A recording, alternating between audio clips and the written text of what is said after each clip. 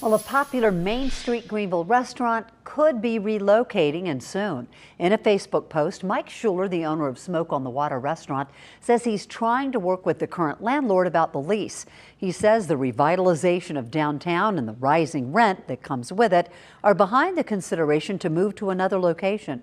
Smoke on the Water has been open since 2004 and actually helped anchor the West End area. Schuler says he hopes to have some news to share about the restaurant in the coming weeks.